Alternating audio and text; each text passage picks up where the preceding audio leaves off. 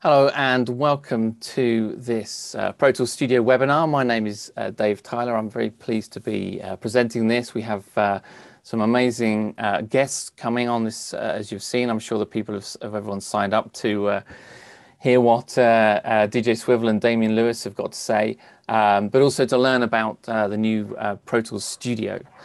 So welcome to everyone on Zoom and also on social media platforms. So we're streaming this live.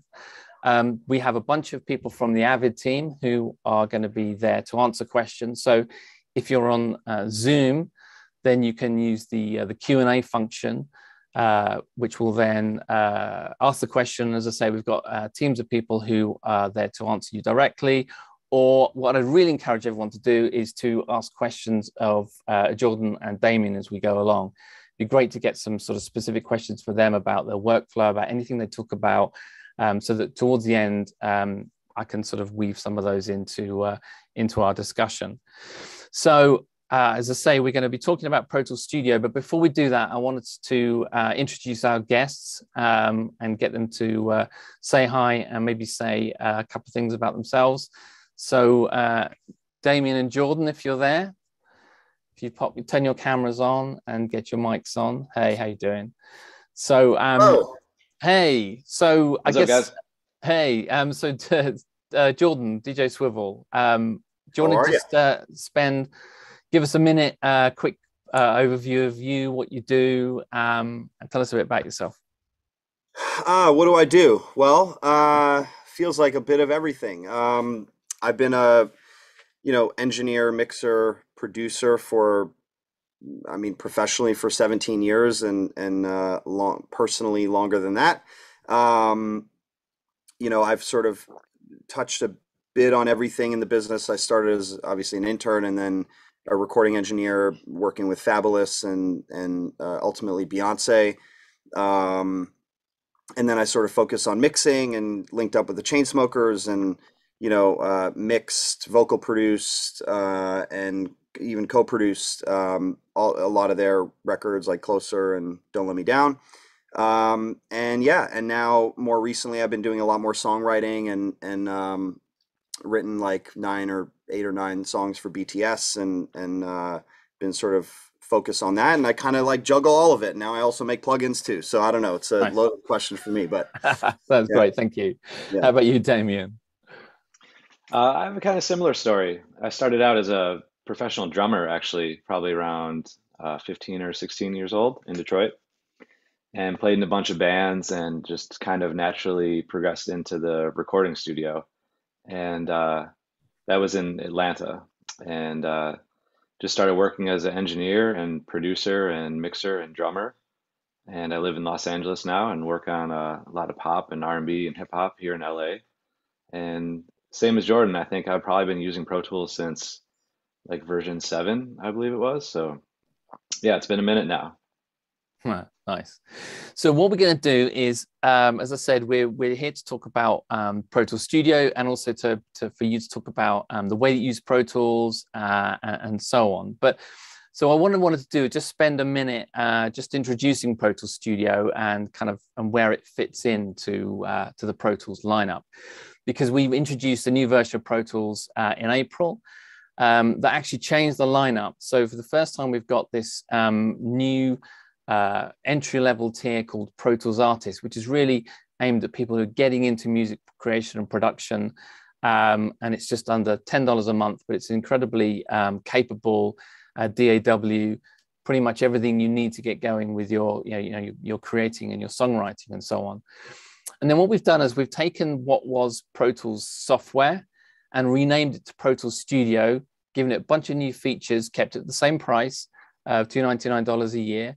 And that's really aimed more at kind of serious music producers and engineers. And of course, above that, we've got Pro Tools Ultimate. So renaming Pro Tools Studio means that Pro Tools software has finally got a proper name. So people kind of, to differentiate it from Ultimate, people would say Pro Tools Vanilla, Pro Tools Regular, all these kind of things. So now we can get rid of all of that and we could just call it Pro Tools Studio. And as I say, it's got a bunch of new features.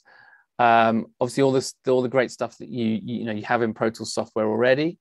but you've got double the number of audio tracks now. So doubled it from 256 to 512 audio tracks, which is pretty massive.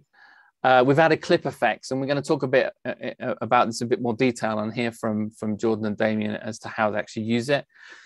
We've included advanced automation. Now, I could spend at least an hour talking all about the advanced automation stuff, so we'll dive into a little bit of that. But as I say, that's definitely worth digging into. We've got multi-stem bounce, so you can bounce your stems, kind of multiple stems simultaneously. And then possibly the biggie, which people are really kind of going to be excited about, is not just surround mixing, so not just 5.1 and 7.1, but Pro Tools Studio goes all the way up to Dolby Atmos.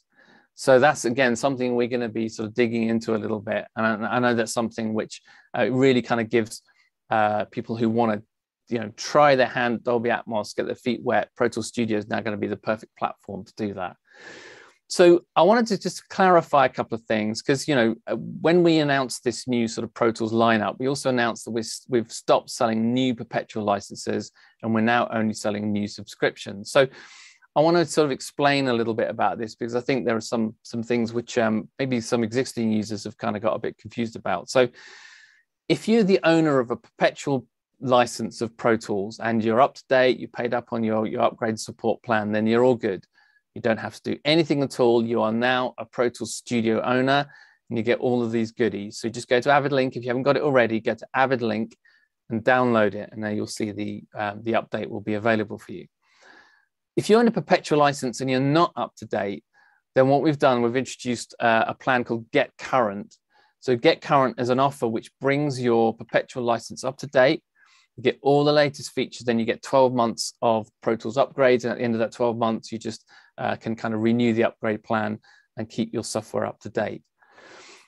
And then, although Avid has stopped selling perpetual licenses on a web store, our resellers are still selling them until they run out of stock. So if you really want a perpetual license, then go out and get it now whilst we have stock. So hopefully that's cleared up a few of the some of the questions that we've had over the past kind of few weeks since we introduced this. And hopefully that makes it clear for you. Anyone who's an existing Pro Tools user, then you're going to love Pro Tools Studio. And hopefully there's some people here who are new to Pro Tools. And I want to encourage you to get into Pro Tools Studio. So with that all the way, I'm going to get into talking with Jordan and Damien, because I think we've got some good stuff to talk about. And we will delve into the software features. So that's going to be a big part of what we talk about. But before we do that, we sort of chatted beforehand about some of the areas we were going to cover and so on. And Damien, I wanted to talk to you first just a little bit about your hardware setup. So say we're going to be doing a lot about software, but you are known as a tracking engineer, and you showed me this very kind of neat hardware setup. So I wonder if you kind of spend a few minutes just telling us about that. Yeah, so recently I went over to the Carbon as my main interface, and it's really been amazing. First of all, I love just kind of the upgrade in sound, just immediately right off the bat. I love the way that the converters sounded in it.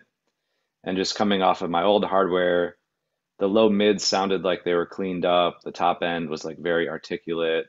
It was just one of those boxes and this is not even a plug for it. Like just when I plugged it in, the speakers just sounded better immediately. And it's something great for someone like me who travels around LA a lot. I can have my system in a box. I have my single rack space Carbon, and then I have my Mac Mini all in like this rolling case. And I like to work off my personal rig wherever I go. So I just pull up to the studio, plug into their HDMI display, and plug in a couple mics and the monitor left, right, and I'm up and running with my system. And the biggest thing really, well, there's two other aspects of it that I love. One is the near zero latency while I'm tracking. So like, and Jordan can attest to this, when we track vocals now, the modern paradigm has been and will be is we have a bunch of plugins on the monitor path, and that includes auto-tune. So that causes a lot of latency. You can use some zero latency plugins, but of course, auto-tune is always going to have a little thing there. With the hybrid engine and using auto-tune hybrid, the latency is incredible. It's nearly zero. And it's one of those things where you could get around it with a low buffer size, but like once you hear near zero latency, it's really difficult to ever go back. It's just like, oh, it kind of opens up everything. And even going back to my old native interface, once I hear that, I'm like, oh man, it's so much better having the DSP plugin chain. Nice. So for those of you that don't know what I'm talking about, just to back up a little bit, the Carbon has DSP chips in it, similar to a HDX card. So the plugins on your record track, when you put the track into record mode, those plugins are switched into DSP mode. So they're running off the DSP in the Carbon. And that creates your near zero latency monitoring path. The other big game changer for me was I like to have plugins on my master fader as I work because I want a limiter on there. I want some compression on there. I'm trying to make the record sound mixed from the very beginning. Now I can have DSP plugins on my master fader that are running in zero latency while I'm tracking. So previously, if you had stuff on your master, you have to disable it to get rid of the latency when you wanted to track something additionally. Now I have DSP plugins on the master fader right off the jump. Nice. So immediately I'm slamming into the master, everything's loud and punchy and sounding finished, and I never have to turn that off. Right. So it was always a pain. You'd have to disable everything, then your mix would change, then you turn it back on and have to rebalance everything. So now with the DSP on the master, like everything is slamming right from the beginning. So I've been super excited about this piece. It's really flexible, tons of I/O, sounds amazing. So can't say enough Nice. good things about it. Thanks for the plug. I know actually Yeah. the Jordan, I know obviously you're not tracking, you're spending most of your time sort of mixing and more on that kind of production side. But I know you're working with the Carbon as well. So I guess you're using it in a slightly different way just for the sound quality and that side of it. Yeah. I've been on Carbon for I think about a year now, maybe a little bit less. And yeah, I mean, most of my workflow is like writing, producing, mixing. Obviously, if I'm writing, I am doing some tracking, and whether it's my own vocal or a songwriter's vocal or something else. So I do get a chance to track a little bit in it. But I just found the biggest difference from my previous interface was just the sound quality is like unbelievably different and better. And that's not something that I think is, I mean, some people's ear is like tuned and they can hear it right away. But I think for a lot of engineers, producers, mixers, just creatives in music, hearing those like the differences in like between two interfaces is like pretty a challenging task for many. But this was obvious. Like this made it like just supremely obvious how much clarity you get, and just the punchiness, the low end, like everything about it just feels like you've added a dimension to your music. So that was the biggest difference for me. I do use the DSP on occasion, but it's obviously plugin dependent on certain things, and because I'm doing less tracking, it's not always required. But so that's obviously a fantastic benefit for, obviously Damien, you said you're doing a lot of tracking with it, makes perfect sense. And the fact that Autotune was able to build a latency free version is like amazing. Because as we all know, it's like a requirement pretty much for any vocal tracking session at this point. 100%. So yeah, but for me, it was just sound quality. It's just like unbelievably crisp and sounds great. Awesome. So so what I want to do now is I'm going to switch from talking about the hardware onto the software and some of the aspects of Pro Tools Studio which have been added from Ultimate, which are now available to Pro Tools Studio users. And so the first one I want to talk about is clip effects, and that's something which maybe people who just been using Pro Tools software, they've not seen it before, they don't know what it's about. And I know both of you are using clip effects a lot in the work that you do. So tell us a little bit about what it is and how you use it. Actually, Jordan, if you want me to jump in first. Yeah, you sure. Go first. And we'll come back to me, So I use clip effects. I mean, so we've had clip gain for a long time now, and that was sort of where I started, where you're editing clip stuff, where it's just volume stuff, and then what was it, 2 years ago you guys added clip effects where you could actually compress or EQ or filter or do individual clips, process them differently. So for me, that's a lifesaver, because one of the most annoying things, whether you're mixing or producing a record, is, sometimes you get bad vocals where, like, one day it was cut on this mic in this studio, and the other day the other half of the verse is cut on this mic in this studio, and you hear the differences and you hear the performance differences. It's not always just the mic difference. Sometimes it's artist wakes up that day and ate something different, and their voice, just the delivery sounds different. And so, um, historically, I would have to separate that vocal to a new track, process it differently, and it becomes like rather annoying. In this case, you can get some quick EQing done and still have it run through your same compression chain and still try to control the signal in the same way, but you can get it to blend a lot easier. That's where I find I use it the vast majority of the time, is getting a vocal performance to sound like consistent throughout. And by the way, even if it's not recorded on different days, sometimes just the takes are different, or the vocalists for this one word happen to be closer to the mic and you get more proximity effect, whatever. So you may have to filter out a little more lows, or maybe it's add a little more lows, or get rid of some of the highs. So I find it's incredibly useful for that. And it's become like a necessity on pretty much every track now. Nice. What about you, Damien? I know, as I say, you're, with all your kind of work with vocals as well, I'm sure you come across the same issues that Jordan's been talking about. Yeah, absolutely. I was going to show you a little something on my screen here. Yeah, nice. Thank you. If I could share. But yeah, Jordan nailed that one. So, and I use it in the exact same manner that he does, because, like, here's the thing, I'm lazy. So, and we're trying to work as quickly as possible and get a lot of stuff done. So you're not if lazy, you're efficient, and that's what makes you a good engineer. You're efficient. Right. Maybe that's what it is. Yeah.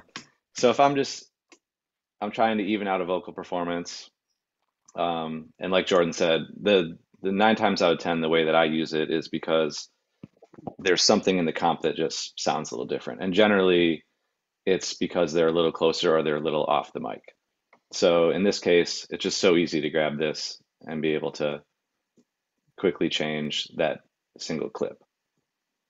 And then you'll see the little EQ light up in the region when you do that.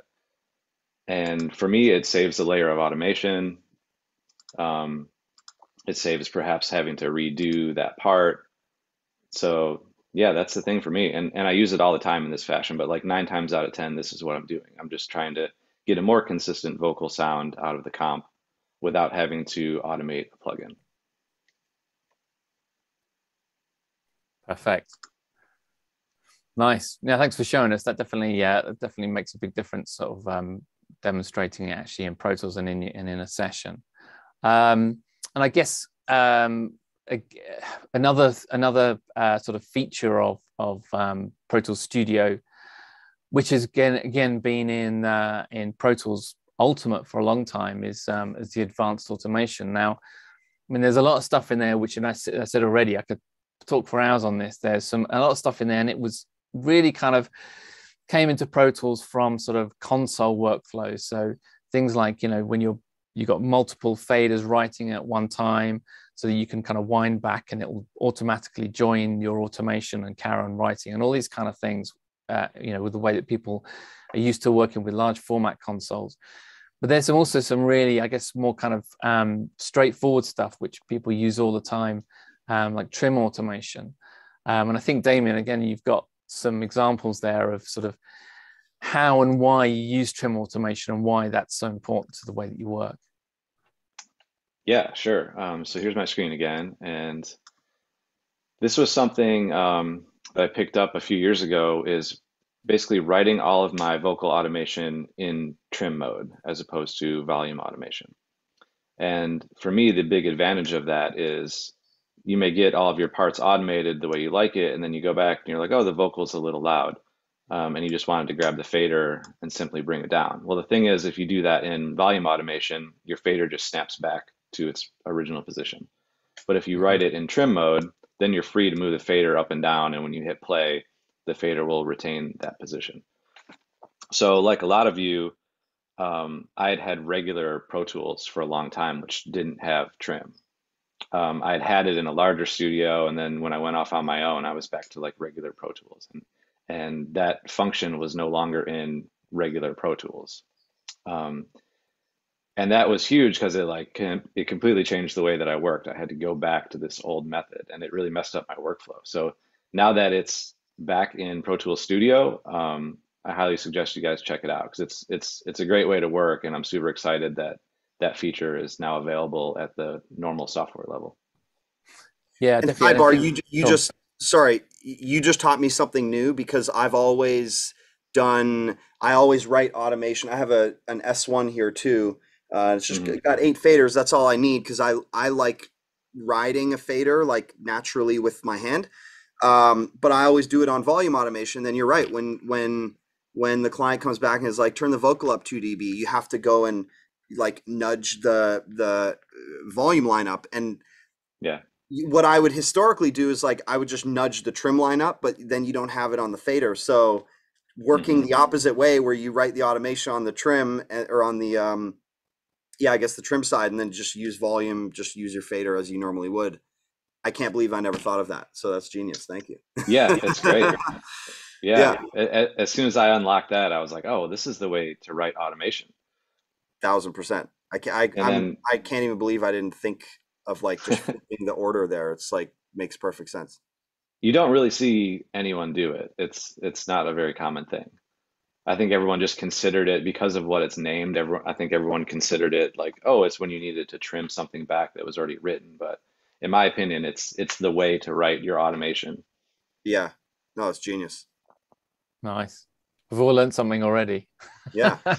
I'm gonna start using it. I'm legit gonna start using that. That's because it does save such a. It's like all the little when you're making music. It's all the little annoying things that they exist everywhere, and it's not even just software stuff. It just the workflows. There's always little things. We all have our own idiosyncrasies that sort of create challenges or whatever. And anytime you can solve one of those little things that little pain Yep, points, that's like an extra 30 seconds or an extra even 15 seconds, it just means you have more time where you're just being creative and just focusing on absolutely. what's the record sound like. Yeah. And then I Which I love think is if you hold down Control Command and hit the right arrow twice, you're in your automation mode. didn't So know you can that one quickly either. jump. If you hold Control Command and click back on the track header, it'll go back to waveform view, but then you can just go doom doom, and then now you're in your right mode. Now you're in Oh, your automation mode. So I love that. quickly go between the two.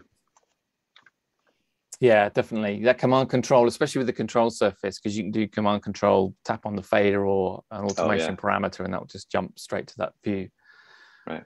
Yeah, there's a lot. So yeah, that sort of I mean, the automation in Pro Tools is pretty, it's pretty comprehensive, but that advanced automation just kind of takes it up to another level, and just as I say, gives you a whole bunch of different options. And I love the fact, yeah, you're talking about, you've got your trim automation lane, you've got your main automation, you can put VCA automation on top of that.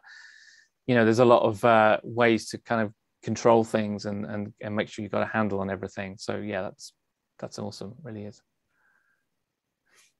So Jordan, I wanted just to sort of switch gears slightly. You are not just a music producer. You've also become a plugin developer, and sort of you've got a nice kind of suite of plugins going on. And I just wanted, maybe it'd be interesting for people to kind of hear about, I guess, what motivated you to get into that, what you kind of thought you'd, because there's so many plugins out there, and it's There like, is. so what motivated you to sort of kind of get into that world, and how did you start? Well, it was sort of a confluence of issues or thoughts or just feelings that I had. One, I've always been into tech. I've founded a few tech companies, co-founded a few tech companies, and I invest in tech companies, and so I knew, like, if I didn't work in music, that would be the field that I would work in, some sort of like product design or development of some sort of technology. And so I already had an interest in it. And I was kind of a little bored and just looking for ways to, just find new ways to be creative. And I thought I was able, to bring some things to the table, my own ideas and things that I didn't see other developers doing. But then also, like, if I'm keeping it real, there's I've always worked in pop music. I mean, multiple genres. I've worked in hip hop and EDM and just straight up down the middle pop and but generally speaking, it's multiple genres, but everything I do kind of leans towards contemporary radio sounding music. And I kind of look back and there are a few exceptions to the rule, but generally speaking, the sound of music is defined by like 20-year-olds, or 25-year-olds. Like, and I'm in my mid 30s now, and so uh, luckily I'm still working and I'm still staying busy. But one of those days, like, there's gonna be some new 22-year-old like sick mixer who's just crushing it, or producers just writing the dopest top lines or making the sickest beats, and like they're gonna be the ones who are getting the calls and busy. So for me, I love making music, and contributing on the technology side of things with plugins was a way for me to sort of continue to make a contribution to a business and an industry that I love, but just in new ways and in ways that I think are less defined by, youth and these sorts of things. So, my own eventual demise is part of part of my thought process and everything. But yeah, that's kind of why I did it, and I still think I have a lot to achieve and a lot to do there. And obviously, we have Spread in the Inner Circle program, so anybody who's subscribing to whether you have a Pro Tools Studio or Ultimate or whatever, I think everyone gets a copy of Spread, right? Right, yeah, exactly. If you're a So subscriber, yeah, you get Spread. So yeah, it's a good, we're working hard on the next one now too. So nice, nice. Can I So show Damien, I my guess, yeah, yeah. Have my you tried them? BDE? Yeah, I love BDE. And I'll Amy's show you showing all the here. love today. Yeah, Um, I really like it on my kick drum. I have this preset I created. You guys can see it here and Mhm. DL kind of kick. grab the settings. My camera's in the way, so I need to kind of move around to see it. But have a little bit of bit crush happening, a little bit of compression happening. The distortion algorithm is set to nuke. And yeah, those are my kick drum settings that I like to start with there. So I have a Um, question. Do you ever use, so one of the challenges with this plugin was anytime you develop something new, you have to educate the consumer. And that's something that yeah, I'm learning is what are the best ways to educate the consumer on certain things? So like, this is like the world's first distortion, at least that I'm aware of, that has like dynamic preservation is what we called it. Um, but that speed button in the middle, and then the range and the speed sliders that are just on the first ring around the drive knob, right. uh, they allow you to sort of reclaim any dynamics that are lost. So you could actually like put a distortion on a reverb tail, and if you drag that range down, you won't get like, if anybody doesn't know how distortion works, you basically just increase the gain until it hits a threshold and starts crushing your signal. And that's the simplest way of putting it. But sometimes you don't want to have like an in your face loud thing. You still want to have the effect and the grittiness, but you still want to have a nice smooth reverb tail. So it allows you to do that. And I just wonder, did you even know that existed, or do you ever Yeah, I use it? did.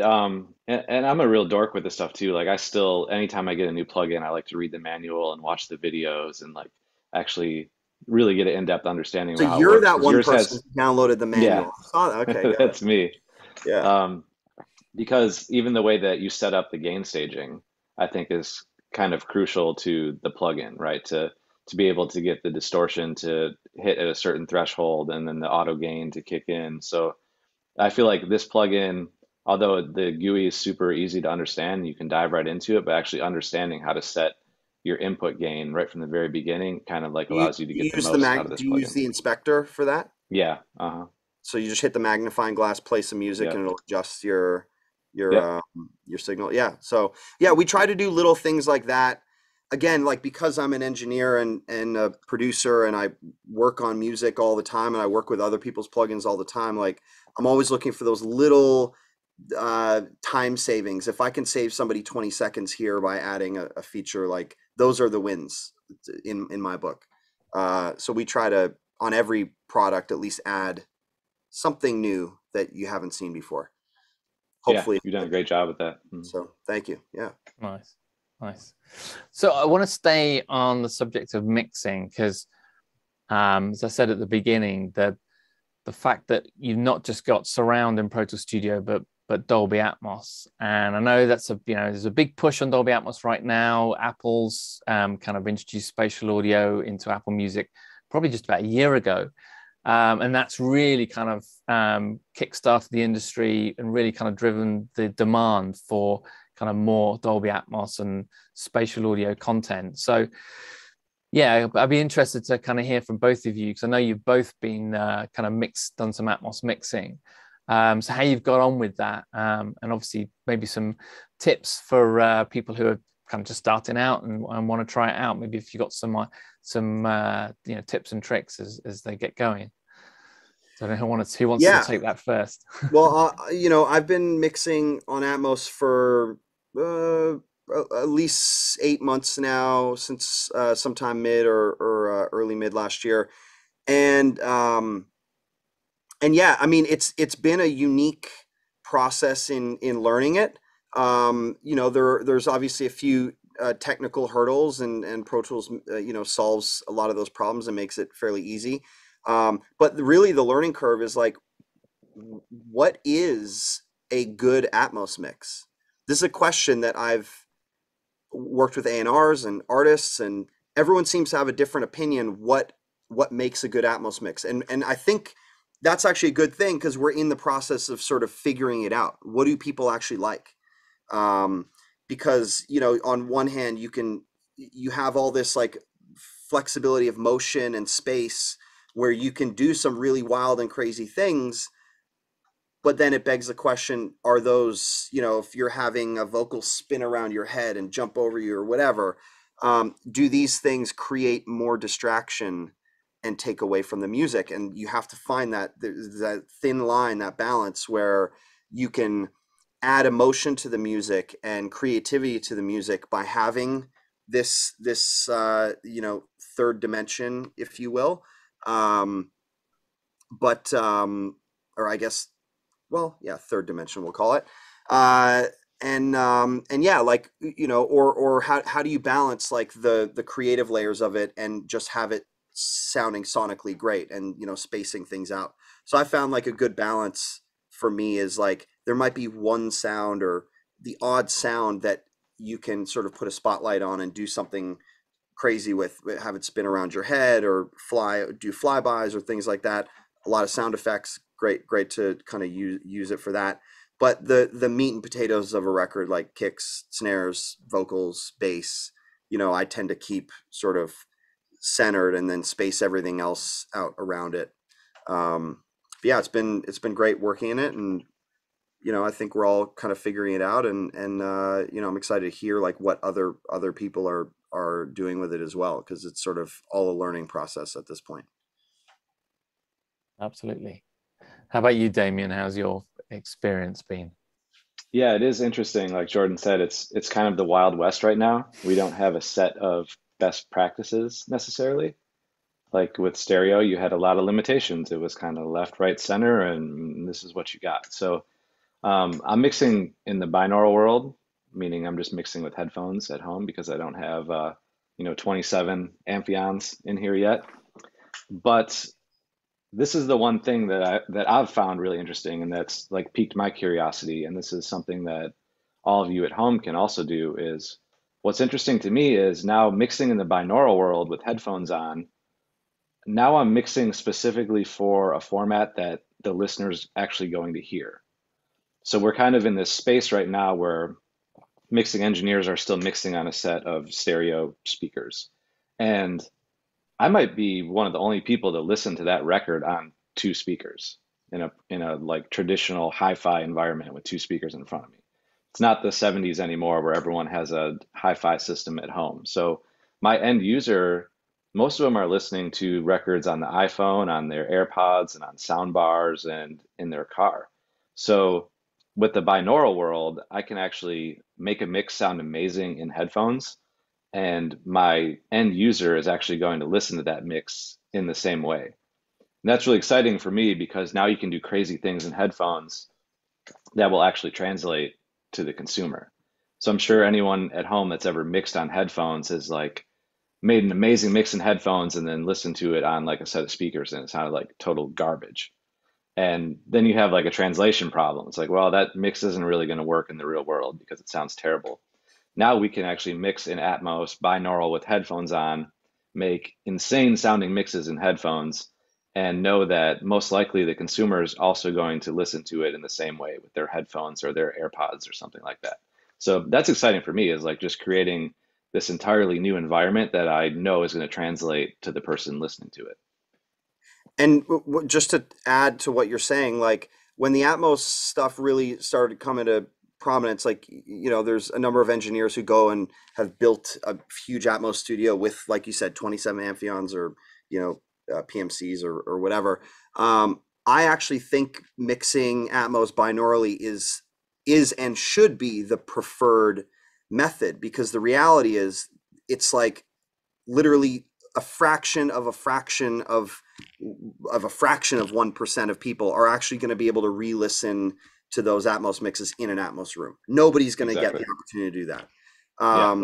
And so you might as well mix for the format they're going to listen, which is like 99.99% of the time going to be headphones. Yeah. So I think that's really cool because the last couple of decades, we actually, as mixing engineers, we kind of lost the ability to mix for the format that music was listened on. we had to interpret. Right. Yeah. Where back Uh, in like the 60s and 70s, nearly 100% of the consumers were actually listening on a set of speakers. yeah. So now we can mix specifically for headphones, make things sound amazing in headphones, and know that the listener is going to enjoy it in the same way. So, and it's really cool because in Pro Tools now you have your surround panner, get Dolby Renderer, and set and plug in your headphones, and you're rocking. It's super easy to do. Yeah. And there's no Absolutely. rules right now, which is really fun. We're kind of like uh, I feel like it's the audio guys that like are going to step in and figure out how to break the thing. We're already like Yeah. pushing things into the LFE channel we shouldn't be, and putting 808s in the center channel that just like blow your face off because it's no longer just like a left right thing creating a phantom image in the center. So now like I'm literally shoving the 808 and the kick in the center channel, and it just sounds like it's smacking you right in the forehead. Um, so it's really fun and we're figuring out how to like take reverbs or delays and just not to get too much into the weeds of how the Atmos thing works, but you have a 7.1 surround bed in your Pro Tools session, which is kind of like your master fader essentially. And then you have your objects, which are places in space that you can put a sound. So now we can take these sounds, like I might take a delay return from Echo Boy and just put it like in the far back corners and just have it come back there. And there's all sorts of cool ways to use this to manipulate the image around you. So, and there's no like set rules right now. We're all still figuring this stuff out. So Yep. it's actually really fun in that respect. It's a whole new world. Yeah. No, as you say, and the great news, of course, is that everything you're talking about, rather than because there's quite a big jump with Atmos mixing, right? You're either got a pair of headphones, so just a two-channel interface, and a good pair of headphones, and you're away, or it's like a sort of minimum, A sort hundred of thousand 12 dollars and stuff. Yeah. Yeah. exactly. So, and Yeah. there's really nothing in between. So Yeah. so yeah, it's great to have that kind of opportunity. And I actually probably should also mention, just as part of the kind of the Pro Tools Studio subscription, you get the Dolby Atmos production suite for 1/3 of the normal price. So again, it's just kind of lowering the barrier to entry for people to be kind of mixing in Atmos using the tools that all these mixes are being done in. So this is definitely an area of interest, and I'm sure it will be that will it's a journey that we're on. As you say, we're kind of at the start of the journey. Everyone's learning, and so yeah, I think kind of getting into it is it's a good time to be playing around with Dolby Atmos and playing around with Yeah. your mixing. Yeah. And Absolutely. just so you guys know out there, it's a two-part thing. So you need to have the Dolby renderer software also. Hmm. That's basically where you print your final mix to. So that runs alongside with Pro Tools. I have a question for Damien, actually. You've done a fair bit of Atmos, right? So are Mhm. you using the renderer kind of as a tape machine where you're recording into it, or are you just bouncing straight out of Pro Tools and just it's connected to the renderer on the output, but you're still bouncing your ADM, BWF or whatever through Pro Tools? like an Yeah, I offline. know that you can bounce your ADM through Pro Tools, but I haven't done that yet. I've been doing everything through the renderer. Do you use the Dolby Panner or the built-in Pro Tools Avid one? That's a good question because they are very different. And Incredibly I different. use them for different things because basically all we're doing in the binaural world in order to make something sound like it is behind you or below you or to the sides is we're manipulating phase and reverb to create that sense of space that doesn't physically exist. And I think that the panner, the Pro Tools built-in surround panner, and the Dolby renderer handle that in very different ways. Their algorithms to actually make something have that sense of space. So I kind of pick and choose depending on what the source is. Well, the For the music Dolby panel one, it's has, yeah, the music panel's got lots of kind of, I guess, specific options for like more kind of sequencer based panning and all this kind of stuff, right? yeah, that's the Um, coolest feature of the Dolby one is the built-in sequencer. So you can just make something go joot joot joot joot, and then it just does it. Yeah. we're getting a lot of questions now. We're talking about Atmos, of course. The questions start coming in. We've got a Andrew bunch of Sheps questions isn't coming here. in. That's for yeah. Okay, easy one then. What headphones do you mix on? This is for both of you. I have Sennheiser HD 650s. I also have a pair of Sennheiser HD 800s, but I find that they are just so alien to what music actually sounds like. I mean, they're incredible headphones, but it going back to, now we're in this world where we can mix using Atmos. You mix in headphones and everyone else is going to listen and get the same thing. That generally makes sense if all headphones kind of sort of ish sound the same, which many do. They have their differences, but that HD 800 is like different. It just sounds so crisp in a way that it feels alien. So I don't you generally mix in it. The 650s are the great balance of what a speaker would give me in headphones. Yeah, same. I have the Sennheiser 6XXs modified by Massdrop. Oh yeah. Oh, you got the Master. Yeah. So they're Yeah. actually the same headphone. I think I have a longer cable than you do. Right. I'm pretty sure that's the difference. That's the same thing. Yeah. So I But had I these just little ordered tiny it. ones and they work great. Oh yeah. I just ordered a set of the new Manny Marquin Audis that look Oh, amazing. interesting. Yeah, yeah. I'm really keen to try those out. They were announced Yeah, I just at listened to them at NAMM, right? NAMM and they sound amazing. So that's kind of Yeah. like the upgraded version of the LCD X's. So Hmm. hoping Yeah. in So those July to get those. I met the gentleman who I actually went down and visited the Odyssey factory, and they do magnetic planar Hmm. headphones, I think. So it's a Yeah, different technology. They don't have drivers that are yeah. pushing air. Um, so a completely different technology and how they actually showed me the whole process of how they make them. It's actually remarkably interesting. Wow, Um, cool. Yeah, they're amazing headphones. They sound yeah, incredible. So, yeah. Well, that's interesting. Yeah, I think there was another question about whether headphones. I mean, basically, you're mixing just on regular headphones because, of course, that's, as you mhm. say, that's what people are going to be listening to, and you're listening to the binaural mix coming out of the renderer. So that's, again, you want to be hearing what the end user is going to be hearing. Yeah, and then it's super easy to also in the render, you export your file as an M4A, Hmm. which is like Apple's format basically, and then you can just drop that on your iPhone and plug in your AirPods and listen exactly how the consumer is going to listen to. Yeah, yeah, That's your perfect. reference file that you send to your clients also, the M4A file. Yeah. So actually, so I guess one more just on the Atmos thing. As I say, that always generates questions. So um, how do you kind of see the adoption? As I said, we've kind of we had this initial push based on on Apple Music, even though Amazon and Tidal were doing it already. Obviously, Apple Music coming on board really sort of push things along quickly. How do you sort of see that adoption? How do you see that progression of Atmos kind of content as well, alongside stereo or even taking over, I mean, I think people they're gonna make a choice. They're gonna listen to both and see what they like better. I wish there was an easier way in Apple Music. to just like have an instant button where you can switch back and forth, where you don't have to go into a settings menu and then adjust and whatever. Like I should just be able to like click, let me hear an Atmos, and it just swaps the file from the exact same point. Because our delivery requirements are that the stereo mix and the Atmos mix have to have the exact same start point, the exact same to the sample endpoint. Everything has to be identical, and that's so that they can line the two sounds up and have that swap over. But I find it's like there's a few steps to get it to switch over. So I just wish that they would have like an A/B so that people could listen and be able to hear instantly like which they like better.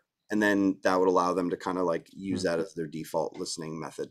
So and a little request from Apple if they're listening. And presumably you do your stereo mix and then you do like an Atmos version separately. You'd never derive a stereo mix from the Atmos mix, right? Every Atmos mix I've done, and Damien, maybe you have a different approach to this, but is always working off stems. So, and in some cases, I'm doing both mixes, the stereo and the Atmos, in which case I finish my stereo mix, get it approved, print it, goes to mastering, album's done, then print the stems, and then start the Atmos mix process as a separate, project basically. And then in other cases, I'm just doing the Atmos and a client's sending me their mix stems. So, but it always comes from the end mix stem. And I'm generally not making any changes, like in rare cases sometimes, but I'm generally not making any mix changes to the sound of things. I'm just putting them in a space. So Atmos mixes I find are much quicker. My version of Atmos mix I can get done in half an hour or less, depending on the size of the song and how much work needs to go into it. But I don't know, Damien, do you have what's your Atmos workflow? Or like, are you able to get one of those mixes done in half an hour? Or yeah, totally. It's exactly the same. Even like yesterday, I worked on a record that I mastered. I didn't mix it. They just asked me to master it and do the Atmos mix. Yeah. So a little different flow. But again, I was working from stems, and yeah, I'm just kind of building a space. I'm not trying to rewrite anything. I'm just trying to fan it out in a interesting way. Yeah. But the same way, yeah, I would always want to work from stems. And there's a lot of reasons for that. One, it's just easier to manage. And it's still very like CPU intensive to start using a lot of surround effects. And Yeah. so having a slimmed down stem session, I feel like allows me to kind of get through the mix in a more reasonable way. Facts. Whether or not this format catches on, I don't know. I mean, I might get in trouble for this, but like I don't know if the kids care. I feel like the kids are the ones that dictate where music goes and how we listen to music. I feel like right now this is consumerism happening. These are companies kind of forcing a format and a technology on people to buy things and to like listen to things in a certain way and subscribe to things. And well, I think it's cool and interesting and kind of fun. Ultimately, who knows? I don't know if it's going to catch on with the kids or if they just really like the way things work right now and it's going to be that way for the next 20 years. I do see it taking off in like the metaverse and in like virtual worlds. I think immersive stuff where you're kind of living in that world and head tracking and stuff makes sense when you're at a concert or so I do definitely see a place for it there and like in cinema. But in terms of just like your typical way that we consume music, I'm not really sure. So Yeah, I agree. It's yet to be determined whether it'll catch on. But I'm sure there's people in the chat who are sort of that demo who like, are you guys listening to Atmos mixes or do you find that you're just sticking to stereo? I mean, yeah, and that's a good question. Yeah, if got anyone's almost 300 people in here, somebody's got an opinion on it. definitely. So. Actually, so just there's a couple of questions which are about the just more, I guess more kind of the general mixing side of things and confidence checking and that kind of thing. So when you do your mix, and maybe this applies to Atmos mixers as well, and I don't know if you have the ability to kind of check them elsewhere. But when you do a mix, what do you do about checking it in different environments to make sure it sounds good? And do you try any of those plugins which kind of emulate the space? And again, it's that sort of that world of kind of binaural emulation. And there's a few plugins out there Talking now about like which the Slate VSX. yeah, that's Yeah. one. And exactly there's a few sort of that kind of thing. So yeah, do you take your mix to some places that you know, or do you ever try any of these kind of virtual spaces? When I mix a record, first of all, I do use VSX on occasion. I don't mix in it, but I'll reference on them.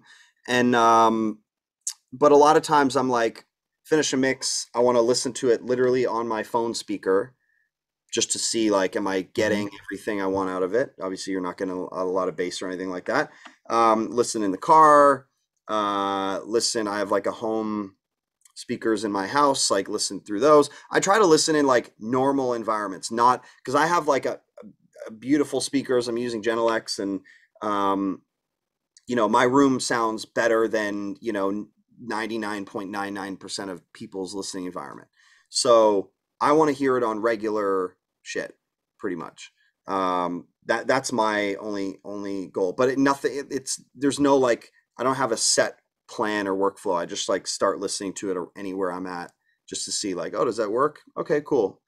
And I also try to like not listen too critically when I'm doing those things, to see what am I picking up on, what bothers me just naturally, and not like when I'm laser focused on it. So that's usually my flow. Yeah, I do the same. I have a couple Bluetooth speakers. I have a Bose one, and I have a Beats Pill. So I'll listen on those. I mix on Amphion 118s with the flex bass sub, and then I have a set of cubes, like the Reftone cubes, and then I have the IK iLouds. Um, Basically, with all of that stuff, I'm just trying to hear basic consumer playback, just Yeah. trying to hear how things sound on a normal system. Um, and then, like Jordan does, I love to actually use audio movers on my master fader and send that to my phone. And then I'll literally mix through my phone. I'll make adjustments to the mix and turn off my speakers and just listen through my iPhone.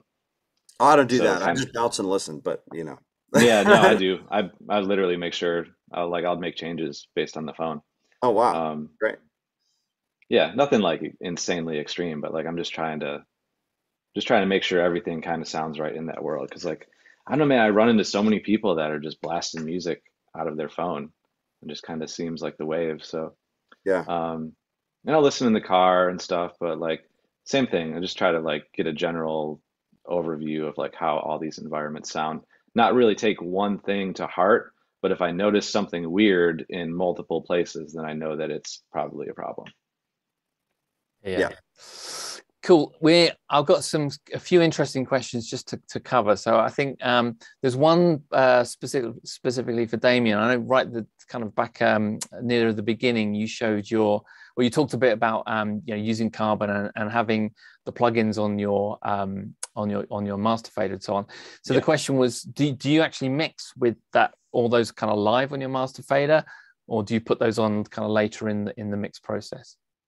No, I'm very much like once it's on there, we're working into it, and that becomes Okay. the DNA of the thing. You can't take it off after that because everything's going to fall apart. I mean, you could, but I wouldn't recommend it. But that's kind of what I'm going for. Is like I want to make the record sound finished from the very first end of day bounce that we make till the final mix. So that stuff Mm, becomes part of the sound. nice. There's one, so this is one I think is an interesting one, which is the question is, how do you figure out a vocal chain with a new artist? And I guess maybe the question is also, do you have like a set vocal chain that you use, or how much do you kind of move it around when you're working with a new artist? Um, it's typically a pretty set thing in the places that I work with and the people that I work with. It's usually some sort of iteration of a Neve mic pre, like a 1073 or 1081.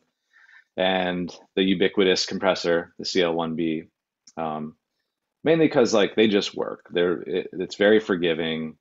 It's got a huge sweet spot to it. You can use a lot of gain reduction and kind of pin the vocal in place nicely, and they're in almost all of the studios. It's not that it's like, insurmountably better than anything else that's made, but like it's just kind of become something that works and is available and widely used.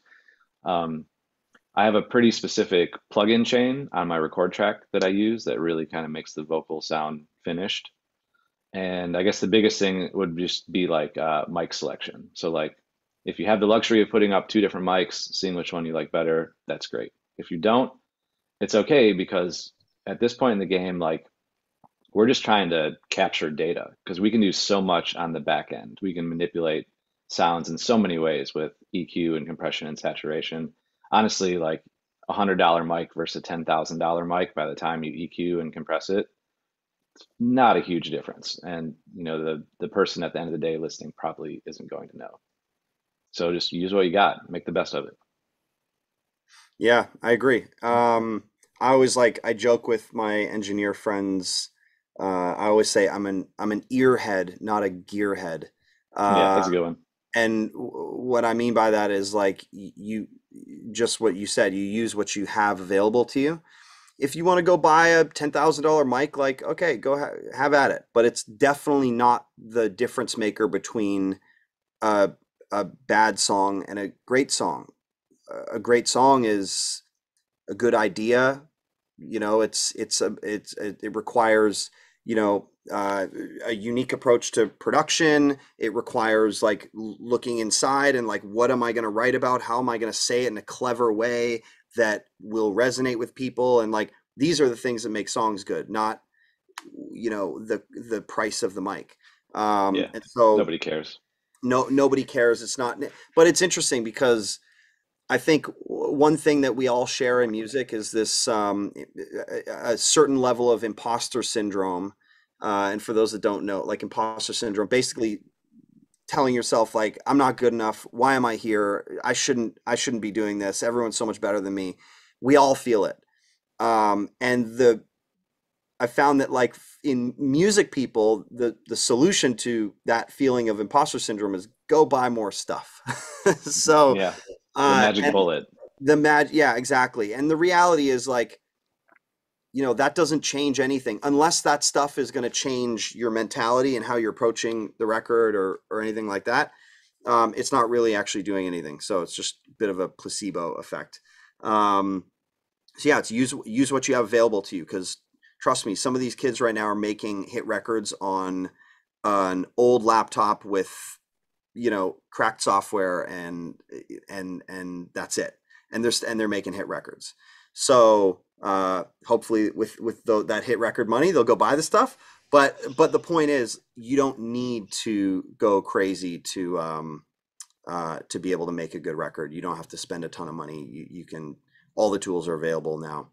I think it's a matter of being in if you have Pro Tools, make sure you know what you're doing in it, get comfortable. Like comfort is more important than anything to me. Just being able to like be creative and not have the technology get in the way. So yeah, learn the tools that you have. Like I did a little demo mix for NAMM for Avid that I think will be up pretty soon, and I used all stock plugins, and it came out really good. It was a really fun exercise as someone who has every plugin known to man. And I love showing my mix templates and like the little tricks I do and how I route stuff. But at the end of the day, none of that really matters. It's about what's between your ears, and you can use any of the tools that you have at your disposal to get there. It's not the reason me or Swivel's mixes sound the way they do isn't because we have some plugin that you guys don't have or you've never seen before, or the way we route our parallel compression, the EQ choices. Like it's about taste and about kind of knowing what you want and knowing how to get there. Not necessarily about the gear. Taste, number one. Yep. Yeah. That's good. Love this comment. Someone's put in, I'm a kid and we care. I think that was I read that. I think that was in reference to like absolutely. It was your question about no, absolutely. Yeah. That's a great answer. Love Yeah. it. Okay, Love it. good to Yeah. know. Well, it's good to know. Thanks, Yeah. kid. Do your friends care? That's the question. Right. No, Thank you, because kid. you're in an Avid webinar right now. So what about your friends who are playing Fortnite or Roblox? What are they? What Do about they? your girlfriends? Yeah. Does your girlfriend care about Atmos, or is it just we gotta understand this? Yeah, we Um, do. It's interesting you used the word emotion though a bit earlier on when you talked about Atmos. And I do think there's something about there's sort of an emotional aspect that if people don't even they have no idea that there's kind of what Atmos is and what immersive is and what sound coming around. They just feel there's something different about it and they're kind of inside the music. I think a good Atmos mix can do that. I think I mean that's music in general. I think Mm, music is designed. We create music to make you feel mm, something, anything. mm. Um, and by the way, that's hard because as a songwriter and as a producer, like I can make a lot of like great sounding records, but that doesn't mean they all connect and evoke a feeling or an emotion or anything. And that's a hard thing to sort of figure out. So if you're able to introduce that, whether it's via Atmos through that technology or just through clever songwriting or really interesting emotional chords that sort of make somebody feel something, that's what music's about. The worst music is stuff that you listen to and you're like, I feel nothing. Yeah. So anytime you can add a little bit of emotion to it, and if Atmos does that for certain people, then I think it will absolutely catch on and become a staple. Yeah.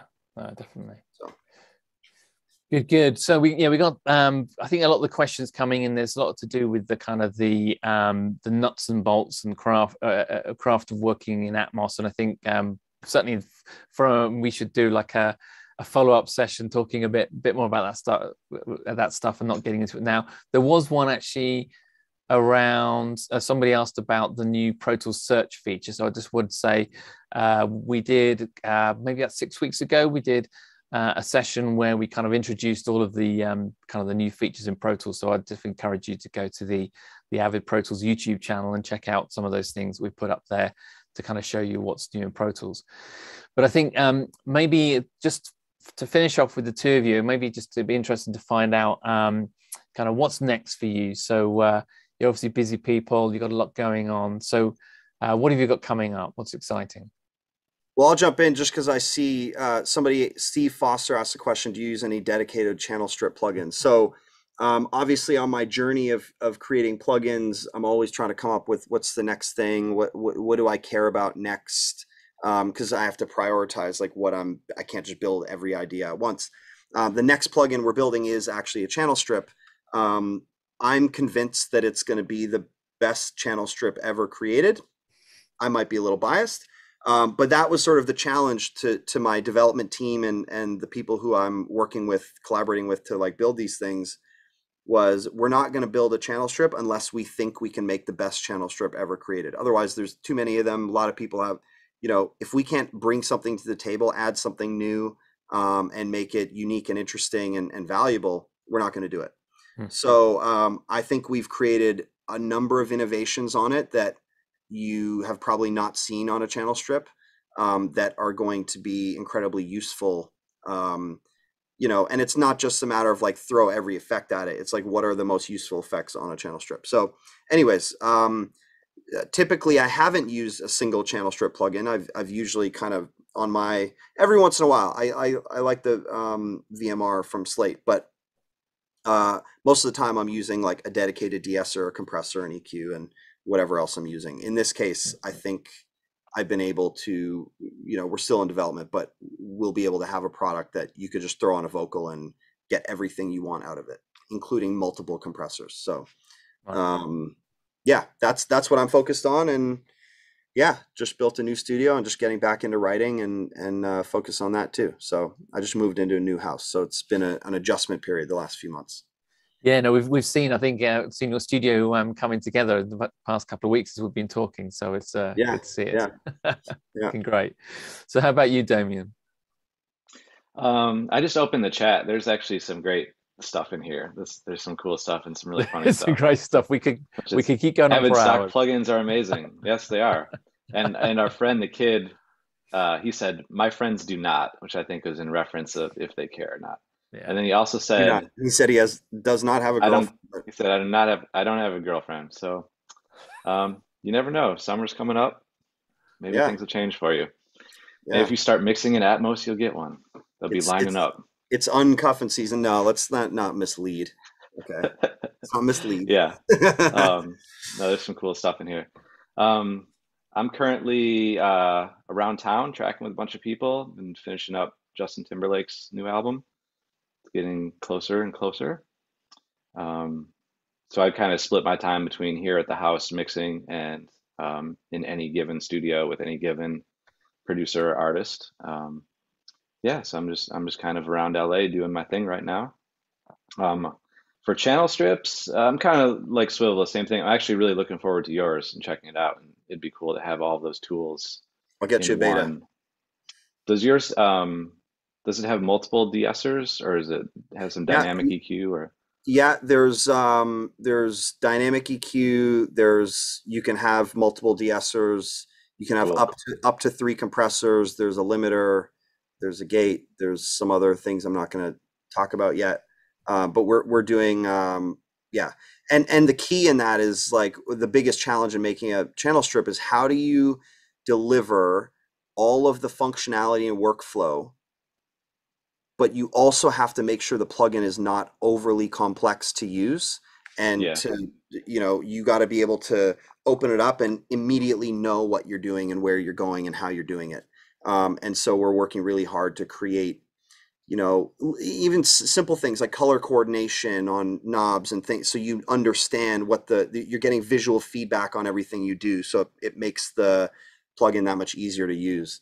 And I know we talked a little offline. You're like, yeah, I'm reading the manuals and all that sort of stuff. That's great and that's wonderful, but like most people don't. And so the goal is how do you create something that everyone understands how to use, is rich with functionality, is not complex to look at and interact with, and generally speaking, you don't have to use a manual. So yeah, it's tough. It's a challenge, but I'm excited. I think we're going to get there. yeah. Looking forward to that. Yeah. So yeah, currently, been waiting for the Fab Filter channel strip for years now. I don't know if that's ever going to happen, but kind of live and die by that stuff. And I love all of my SSL channel strips, of course.